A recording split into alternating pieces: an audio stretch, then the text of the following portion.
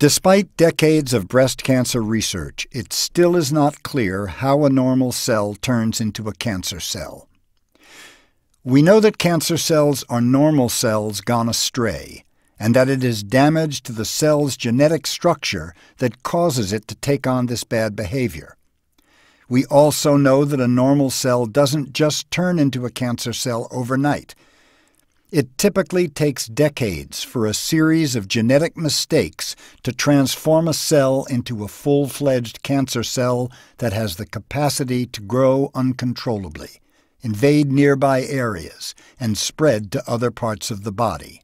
It is now also becoming clear that to fully understand how cancer develops, we must learn more about the ways in which the tissues that surround the cancer cells help foster a tumor's growth. Cancer is not a disease of individual cells. Instead, cancer involves changes in how cells communicate with each other. To further investigate these processes, researchers developed a time-lapse video method that allows them to make movies of developing breast ducts.